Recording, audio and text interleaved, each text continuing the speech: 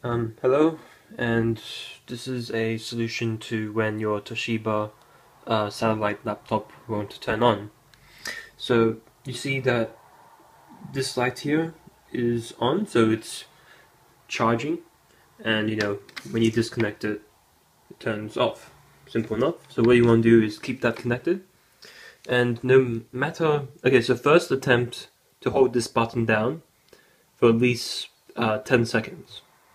And you can hold this button down while pressing the F2 key. Yeah. So if that doesn't work, then what you need to do is get a paper clip like this.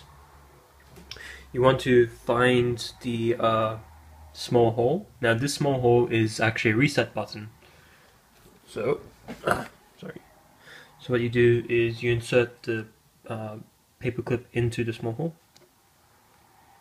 like so. It's right next to the USB outlet. And just hold it down for 10 seconds.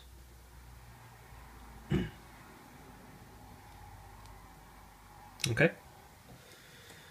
And now you can just press on.